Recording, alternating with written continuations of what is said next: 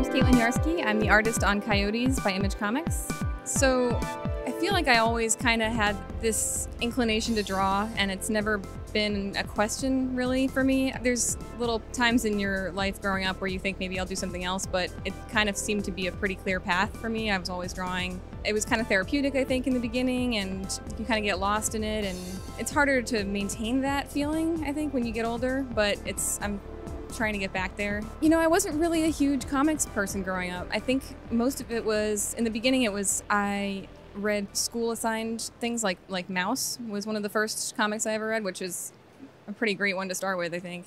I think the comic that really got me into the world was The Sandman, which is kind of a typical response, I guess, but it's such a great series and really opened up the world to me, because I guess I thought it was more of a, that the superhero world was more what comics was about, and then I realized that there was a whole other, aspect. I've been drawing since I can remember. Honestly, I don't remember not drawing, so it's just always been part of my life. So I went to RIT up in Rochester, New York, got a BFA in illustration, and then I got work up there doing game design for like mobile games, Nickelodeon kind of stuff like that. So I learned a lot on that job, and it was really invaluable experience. My time with game design was really valuable in everything I learned about design and the technology I had to learn, all the software and animation and typography and things like that. And I think I kind of took that skill set into comics, really helped me. The transition was interesting. I just realized that I wasn't really a gamer and it wasn't really my world. It took me a while to figure it out, but I realized like comics was where I wanted to be because I love telling stories. When I was in middle school, I had a friend named Laura who had this... She got one of those like plastic chicken nugget toys from McDonald's, and it had like a face, and it was really creepy. And she called it Psyche. And then I decided to write this story called like Laura and her chicken nugget, and it was me and her were sisters. We were sisters, and she was secretly a mad scientist, and she was planning to clone herself and her chicken nugget Psyche and take over the world. So, and I was the only one who knew about it. And she acted normal in front of her parents and everything. So that was the beginning. That was the first comic I ever did. First professional comic, or the first published one, is the Coyotes by Image Comics. I've done a few other projects, but they weren't published by anybody. They were just kind of like work for hires.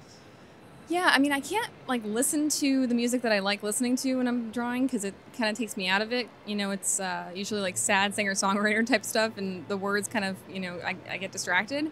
But it definitely inspires the art. So I think the process for me is, getting inspired by music, getting inspired by other artists, looking for visual inspiration online through movies, through animated films and comic books, obviously, and just trying to figure out what my voice is. I feel like I'm still developing that. I have a lot of favorite visual artists. I'm still pretty new to the comic world, but I've been growing a list of people that I've been following and really admiring. So I love Joshua Middleton, I love Jill Thompson, I love Greg Ticini and Matteo Scalera and Pepe Larraz, and they're just like amazing artists to me, and I follow them online and everything. And then, there's a lot of illustrators that I love outside of comics. I love like Carla Ortiz is amazing. She's a concept artist and a fine artist. She just did, I think, concept artist for Black Panther recently. So yeah, and of course there's like older illustrators and fine artists that I really love. Norman Rockwell and J.C. Leyendecker and pre-Raphaelite paintings and things like that. So my process has been changing, and it's been morphing a lot since I started Coyotes, which kind of risky because you don't want your style to change too much. But I've just been really wanting to experiment and try to figure out what feels most comfortable. So for the first 4 issues, everything was digital, and I was drawing and painting, quote unquote, painting in Clip Studio Paint Pro, and using a Wacom Mobile Studio Pro, which is a great machine to draw right on the screen. So that's a great set of tools, but I started kind of getting screen fatigue, I think, and feeling like, I wanted to have something tangible. So I've been, for this last 4 issues, I've been working traditionally and, experimenting with different materials. I've been using Bristol paper and all the, Copic pens and microns and brushes and like speedball ink, and just trying a lot of different things. It's funny, they both have their ups and downs. I thought I would do traditional again and immediately think, oh, this is so much better. Part of me has more fun doing it because it feels more satisfying to have like a final product. but I do miss the fluidity and the editability, I guess, if that's a word, of the digital stuff. You know, I sometimes my fingers have like that like Control Z reflex. You know, when I'm like trying to draw something and I do something wrong with a brush pen or something, and I go, oh man, I wish I had the ability to just undo what I just did. Like I've actually been kind of combining the two processes recently. Like I've been doing, you know, quote unquote pencils digitally, just so I can like move things around and shrink and expand them. It just makes it easier to edit things, and then print that out as like almost like blues, you know, and then ink over that with traditional ink. Coyotes is a kind of like a horror thriller.